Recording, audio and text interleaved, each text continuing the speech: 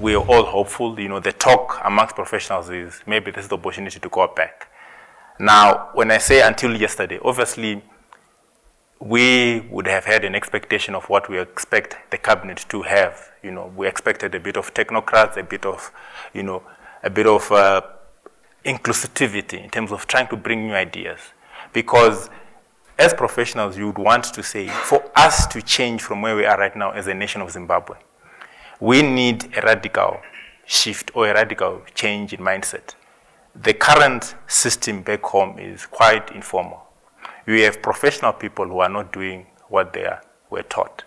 You have siblings right now who are finishing their educational programs, their university programs. They were kept or get a degree and they put it, you know, at home in the display and they do something else.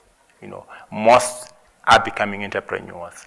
So from a professional who's outside, you know, one would be hesitant to just all of a sudden say, I want to go back to Zimbabwe.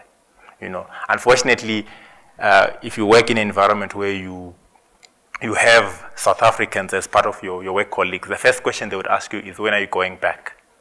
The assumption is, Mugabe is gone, so Zimbabwe has to improve, and for it to improve, you have to go back. Just to give you one statistics, as chartered accountants, the membership is sitting at over 2,000, you know, globally.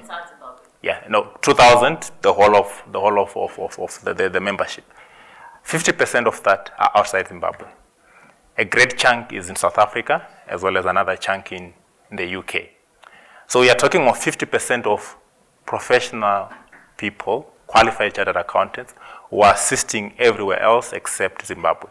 To bring them back will require that type of significant shift, which currently people are becoming hesitant. So it's going to be a mission.